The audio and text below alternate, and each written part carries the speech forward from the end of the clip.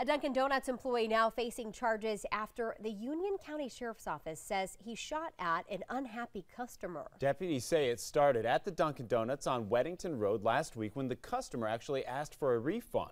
The customer and an employee got into an argument and the customer left. That's when things took a turn.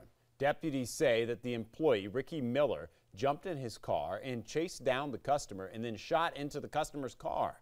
The customer was not hurt. Deputies were able to arrest Miller when he crashed his vehicle into a nearby field. He faces multiple charges and is being held on a $4,000 bond.